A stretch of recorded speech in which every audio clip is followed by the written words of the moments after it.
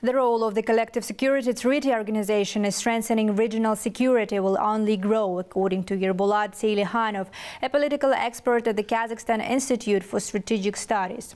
He noted that Kazakhstan's chairmanship of the CSTO this year has shaped the organization's focus on addressing modern challenges such as combating international terrorism, drug trafficking and illegal migration. Moreover, one of Kazakhstan's priorities within the CSTO is to promote peaceful resolution of global conflicts.